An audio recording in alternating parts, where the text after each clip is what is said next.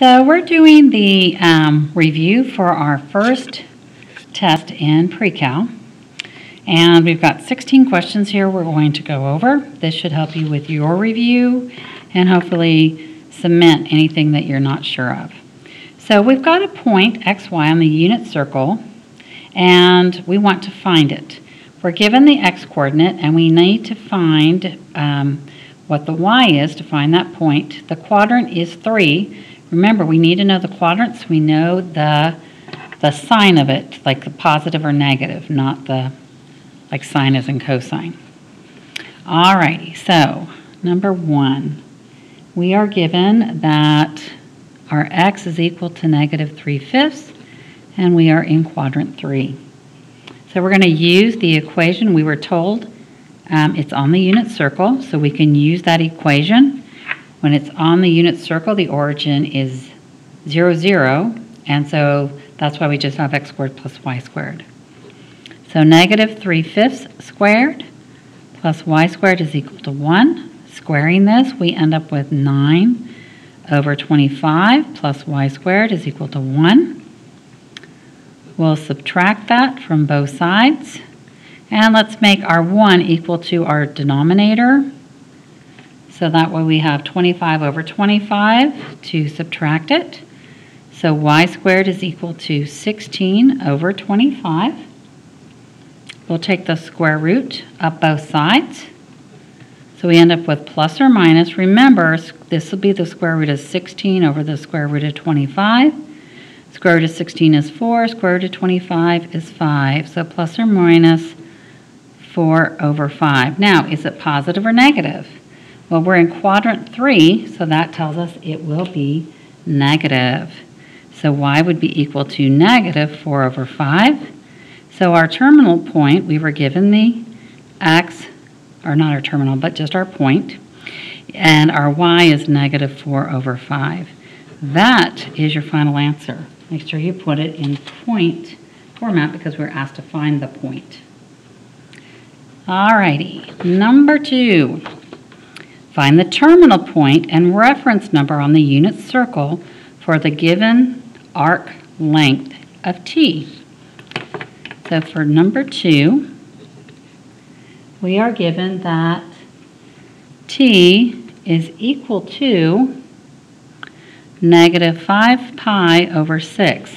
Now if you remember, we're looking for the terminal point and the reference number. The reference number is how the shortest distance back to x. And if we have a negative angle when we start here to x-axis, we start here, it's negative 5 pi, so over 6. So that's going to land us over here when we're going negative. So our shortest distance back to the x-axis is right here. So for our reference number, we are looking at, that would get us to pi, so it'll be pi minus that 5 pi over 6. And it's not double negative, because you're talking about the length. The length is 5 pi over 6. The negative tells us that it went, what direction it went in. Now we need a common denominator of 6, so this will be 6 pi over 6 minus 5 pi over 6 will get us pi over 6. So that's our reference number. We want the reference number so it's easy to figure out our terminal point. This is stuff that you need to know for test 1. You need to know those points on the unit circle. For pi over 6, it's going to be square root of 3 over 2 and 1/2. So square root of 3 over 2 and 1/2, that's our terminal point that we're using to find what it's actually going to be. Now, negative 5 pi over 6 puts us in quadrant 3 because on our angle, like we were talking, we started here, we go 5 pi over 6, we're landing over here into quadrant 3. And x and y are both negative. So that will be our terminal point. So we use that reference number to find the terminal point and then the quadrant to find the actual signs. All right, so that's the answer we're looking for. We've got 2 of them, terminal point and the reference number. All right, on 3, we want to find the exact value of the trig function at the given real number.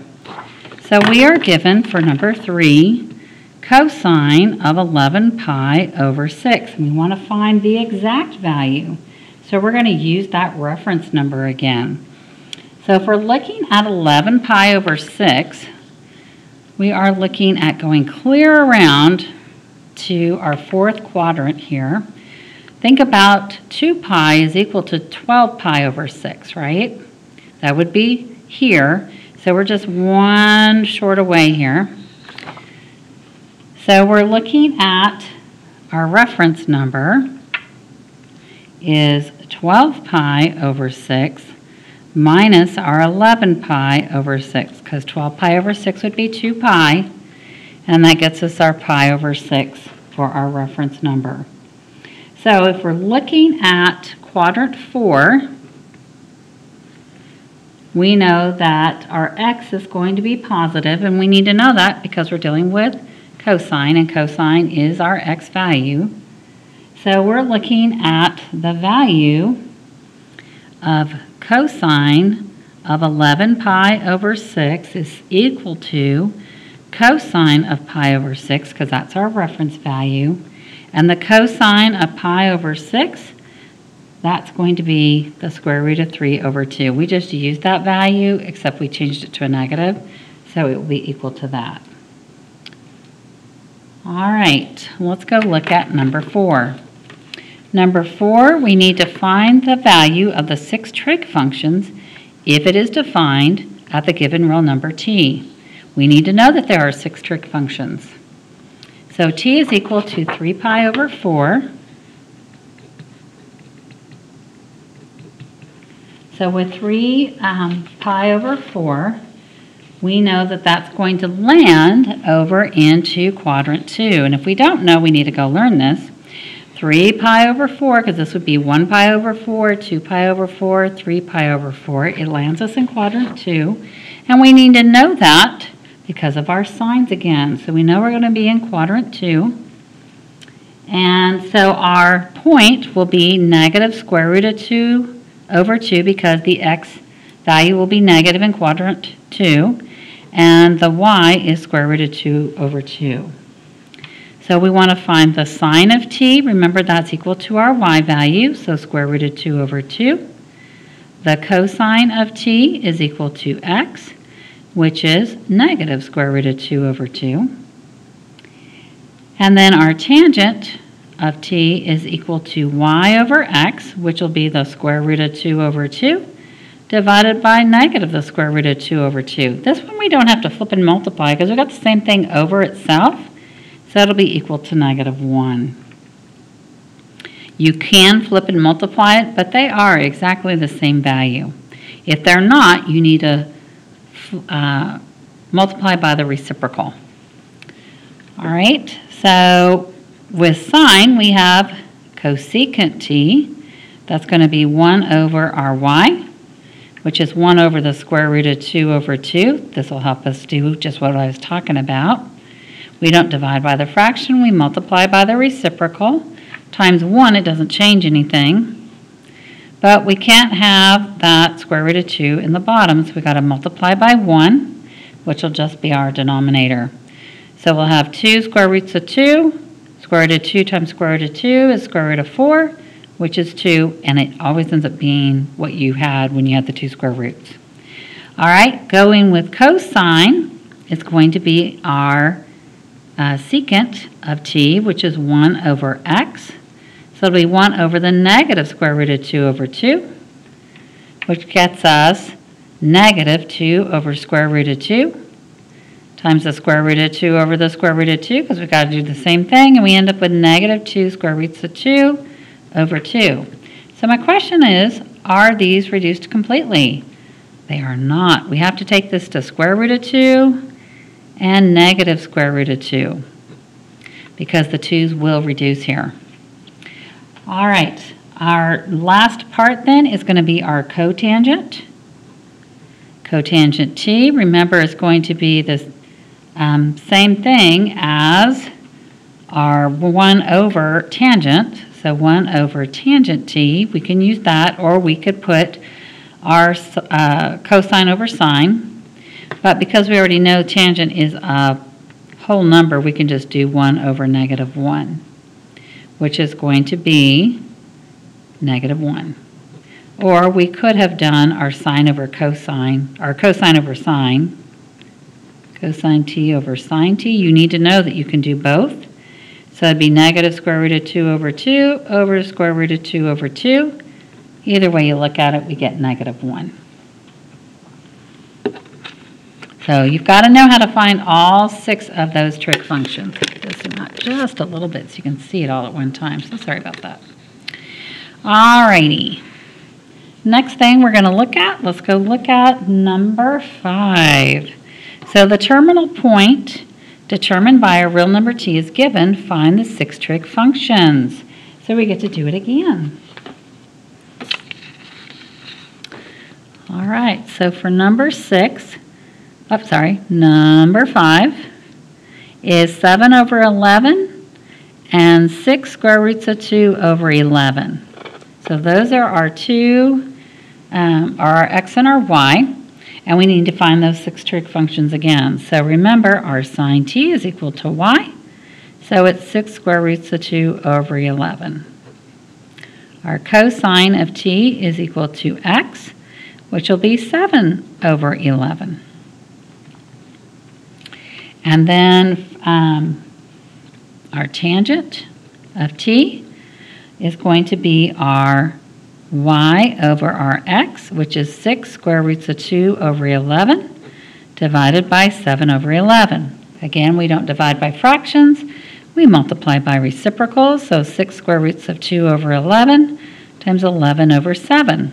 Well, the 11s will cancel, and we get 6 square roots of 2 over 7. All right, now we need to find our reciprocal of our sine, which is our cosecant. So cosecant of t would be equal to 1 over y, which is 1 over 6 square roots of 2 over 11. So that'll get us 11 over 6 square roots of 2. We have to multiply by the square root of 2 on top and bottom. We end up with 11 square roots of 2. And then on the bottom we have 6 times square root of 2 times square root of 2 is 2. So 6 times 2 will get us 12. All right, let's go do secant. Secant t is 1 over x, which will be 1 over 7 divided by 11, which gets us 11 over 7 when we multiply by the reciprocal. So that one was nice. Let's go do cotangent. I'm going to give cotangent a little more room. So cotangent t, we can either do 1 over, or we can do it the other way. I'm going to do it the other way this time because this is not a pretty answer. So let's see if we can go the other way. So we would have our x over our y. And so we're going to have 7 over 11 divided by 6 square roots of 2 over 11. So 7 over 11 times 11 over 6 square roots of 2. The 11s will cancel, and we have 7 over 6 square roots of 2. Well, we're still going to have to clear that square root of 2 over the square root of 2. So we have 7 square roots of 2. 6 times square root of 2 times square root of 2 will get us 6 times 2, which is 12. And you could have done 1 over this and still gotten to the same spot because it would have reciprocated it. But I like to show you several ways you can do things so that you're learning and making those connections and seeing how these work together. All right, let's go look at number 6. Number 6 says to use the Pythagorean identities, find the value of the 6 trig functions of t.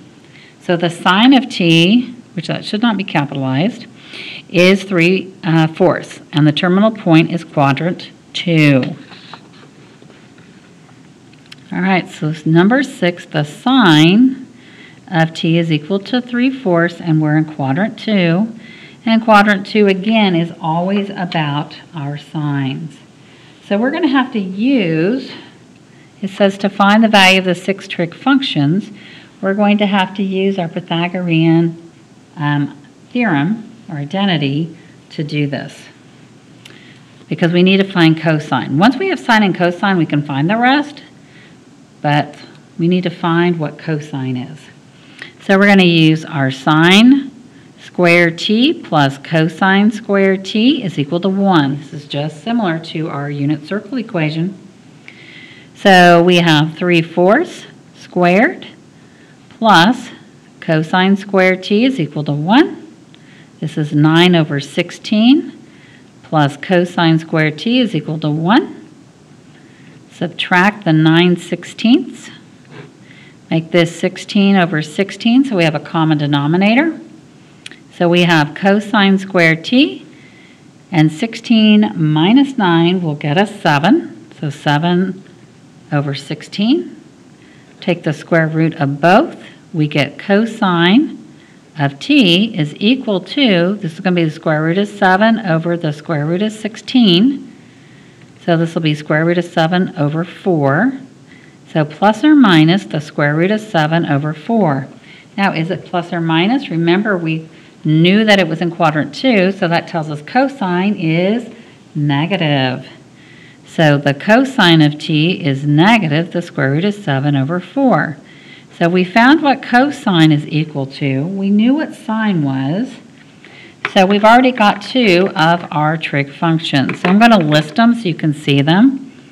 We know that sine t is equal to 3/4 and cosine t is equal to negative square root of 7/4. So that's 2 of our answers right there. Now from there we can find the rest. Remember that our cosecant is going to be equal to that 1 over our sine. So 1/3/4, so it'll be 4/3. And secant t is 1 over cosine t, which will be 1 over the negative square root of 7/4. So we don't divide by that fraction, we're going to multiply by the reciprocal, so it will become 4 over negative square root of 7. We have to multiply by that square root of 7, so we will end up with 4 times the square root of 7/7, and it'll be negative. So that's our secant. Now we still need to find our tangent. So tangent is going to be sine over cosine. So that'll be 3/4 divided by negative square root of 7/4. Don't divide by fractions, multiply by the reciprocal, so 4 over the square root of 7, don't forget the negative sign. 4's will cancel, we end up with negative 3 square root of 7, multiply by our denominator as over itself, and we end up with negative 3 square roots of 7 all over 7. Let's go see if we can do cotangent the long way rather than doing the reciprocal of that. So this will be cosine t over sine t. So this will be negative square root of 7/4 divided by 3/4. So negative square root of 7/4 times 4/3.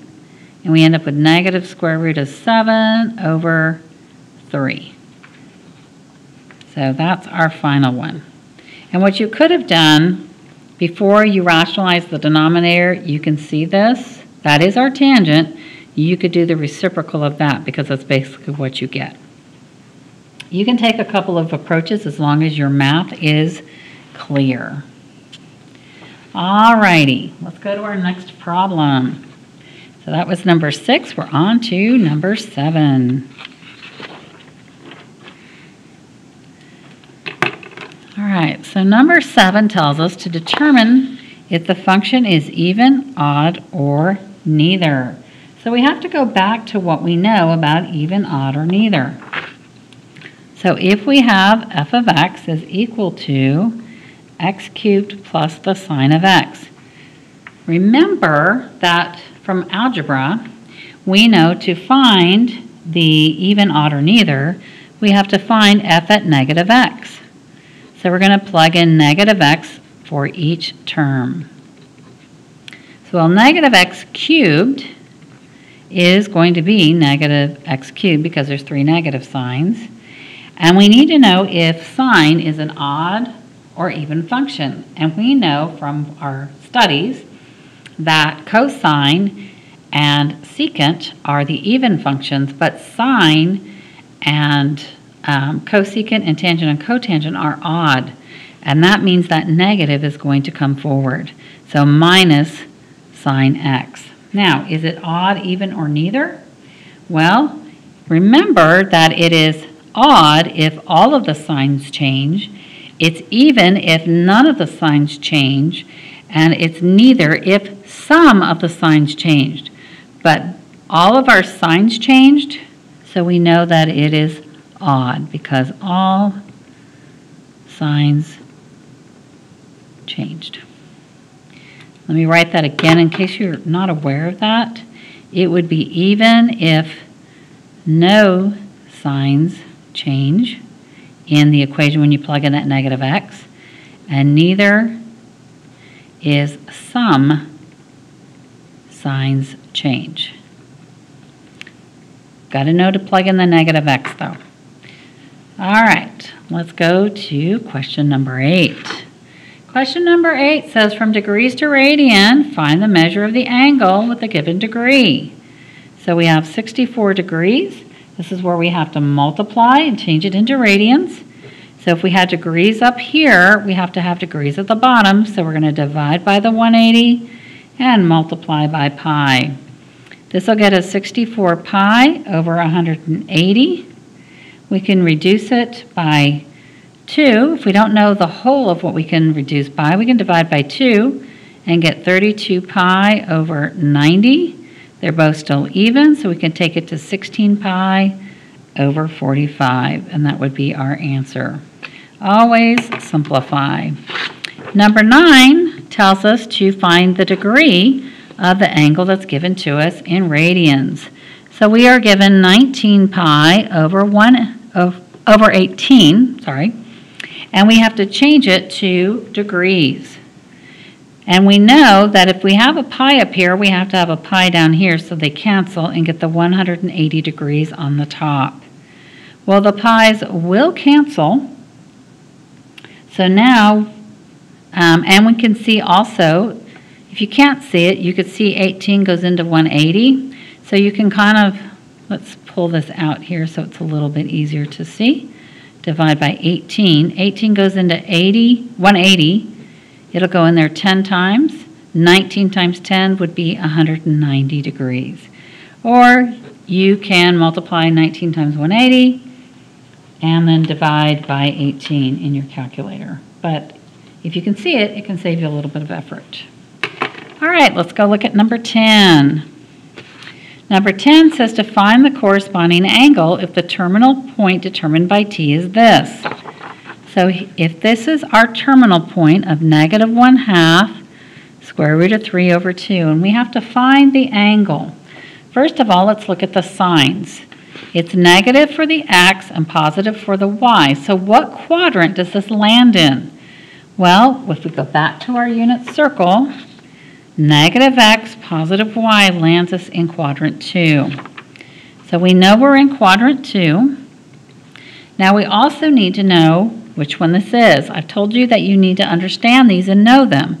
Well, that square root of 3 over 2 tells me that the second number is a 3. So I know that this is going to be a pi over 3 angle.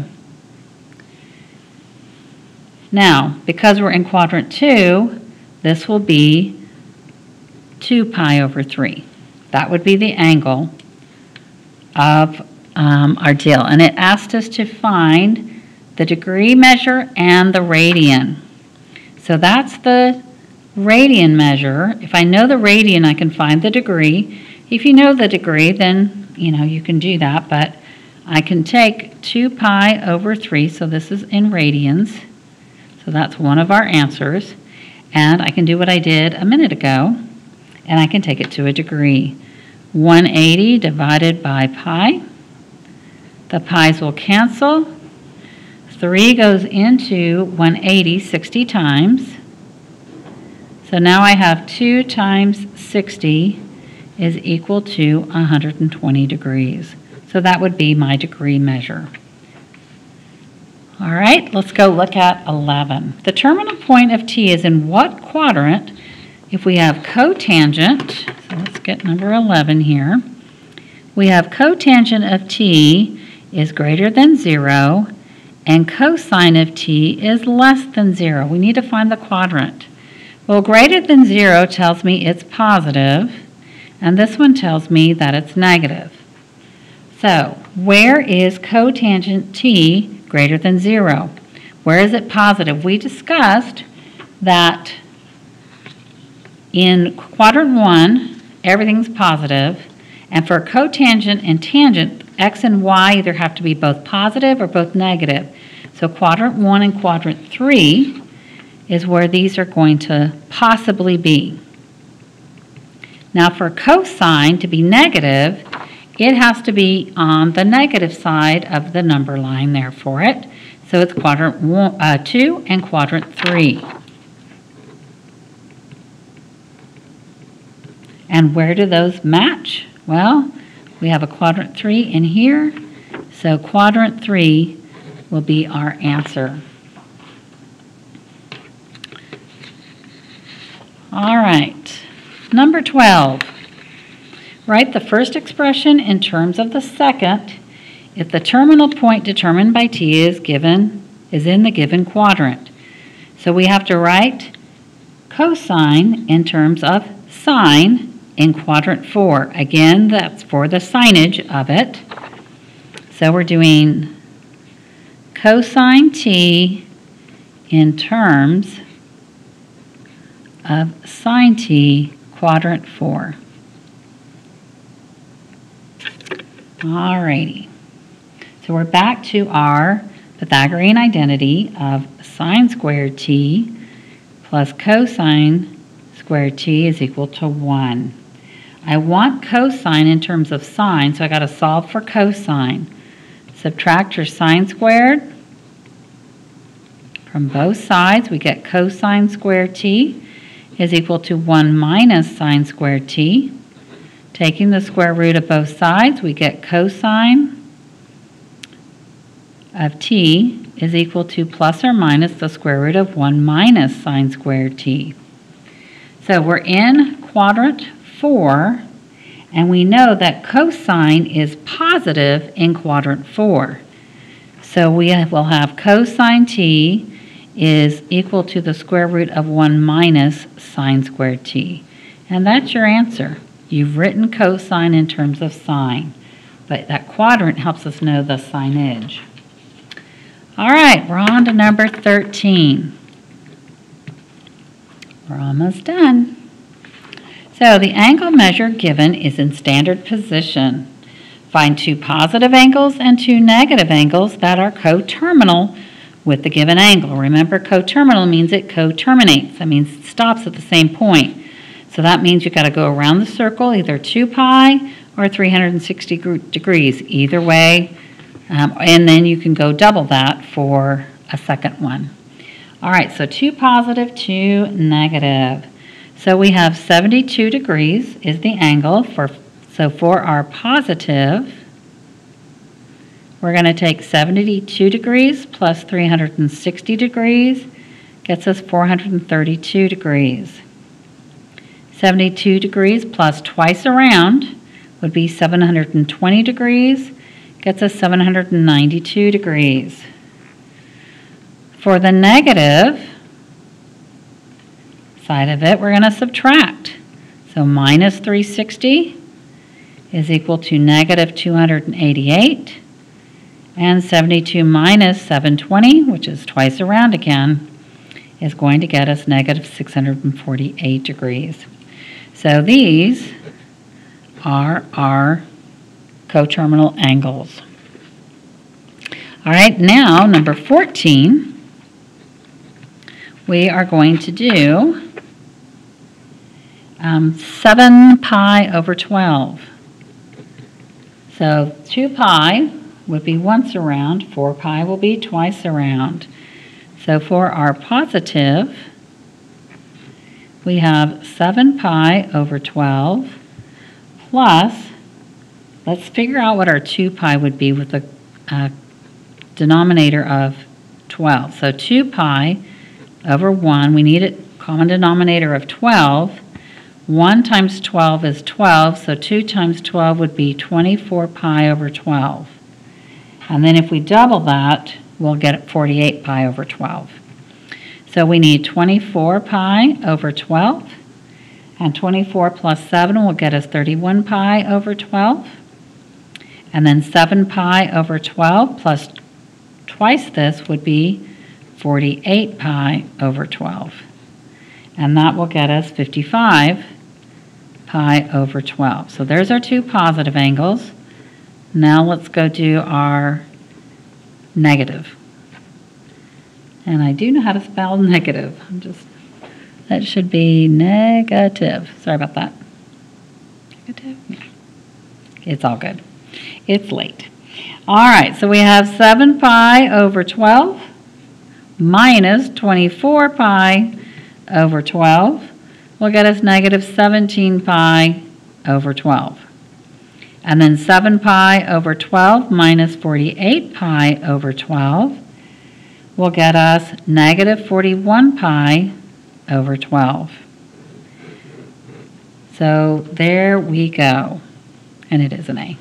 It's on the handout. All right, this is what happens when you do a lot of math in a day. Your brain gets tired. All right, number 15. See, there's negative right there. Find the length of S of the arc that subtends. Remember, subtends is opposite a central angle of measure 7 radians in a circle of 9 centimeters. So for number 15, we're using our formula of S is equal to r theta. So here our S would be equal to that radius that we were told is 9, and the theta was 7 radians. So 9 times 7 is 63, and it was given to us in centimeters, so that's our answer. All right, let's look at number 16. So a central angle theta in circle of radius 11 meters is subtended by an arc of length 17 meters. Find the measure of theta in degrees and radians. So we got to do degrees and radians. So for 16, we're using the same formula we used, but this time we need to find the measure of theta. So remember, we talked about we could divide by r. So theta would be equal to S divided by r. So that we're just solving for theta. All right, so we are told that our S, our arc length, was 17, and our radius is 11. So this would be equal to 17 divided by 11, and that's the radian measure right there. Now we have to find it in degrees. So 17 divided by 11, we want the degrees on top, so 180 degrees goes on top, and divide by pi. This time our pi won't cancel, but that's okay. 17 times 180 will get you 3060 divided by 11 pi. Use your pi key in your calculator, and you'll get 88.5 degrees.